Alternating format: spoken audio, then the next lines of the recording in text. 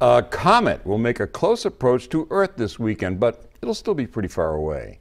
22 News Storm Team meteorologist Kelly Wirtanen is here to explain how you can best see it.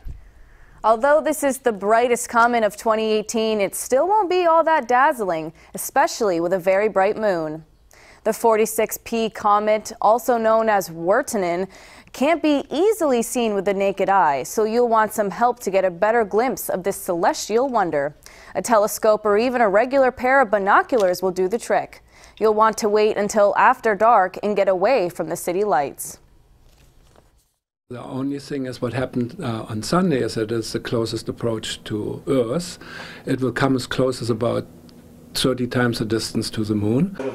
The comet is also making a close approach to the sun, which means thousands of pounds of water are evaporating off the comet every second. And all that evaporated water reflects sunlight, which makes up a comet's signature tail.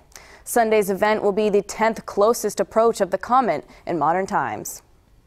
And right now the forecast calls for showers Sunday morning, but they should clear for partly cloudy conditions that night, which will make viewing the comet that much tougher. Kelly Wirtanen, 22.